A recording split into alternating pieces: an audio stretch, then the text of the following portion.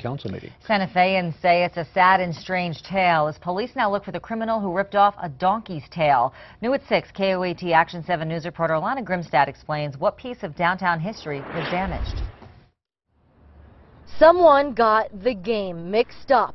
You try to pin the tail on the donkey. Looks like it's broken off. Not break it off. Oh my God, are you serious? Santa Fe police are now looking for the vandal who destroyed this historical statue, the Burro in downtown's Burro Alley. It's not copper, is it? No, it's steel, and its back end was stolen. Burro means donkey in Spanish, and back in the day, Santa Feans used the donkeys to carry logs from the mountains, and right here on this street is where people would come and get their wood. So this is the heart of the town, and this represents that. When we broke the news to the artist, he said he was so sad and hurt someone would do this to his sculpture. It's really sad and tragic. The Burro is one of the most photographed pieces of art in the city. Check out all the tourists.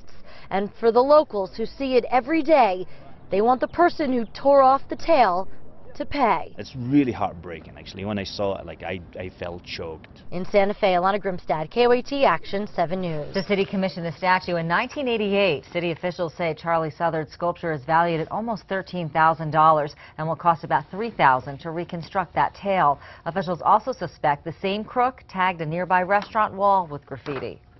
Santa Fe police say a would-be burglar got caught